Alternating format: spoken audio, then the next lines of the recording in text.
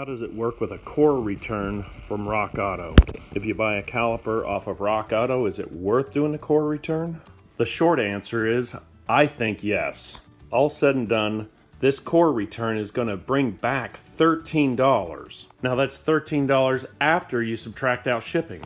Now if you have two calipers, that'd be $26. Now you might be saying, if I go to the auto parts store, I'm going to get $30 for a core back. Yes, it's true that you're going to get more back if you go to a local auto parts store, but let's take a look at the overall savings. If you bought this caliper from Rock Auto, everything including, if you return back the core, it's going to be $47.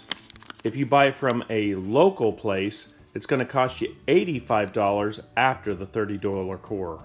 All in all, this caliper's not quite half the price, but almost half the price. Is it worth sending these back in for the core? I'd say for 26 bucks, it's worth sending it back. They've got a nice little system where you print off the labels, put everything into the box, pack it up. Use the original boxes the calipers came in. Even if you didn't send back the core, the local place would be $85 a caliper and $60 if you didn't send back the core.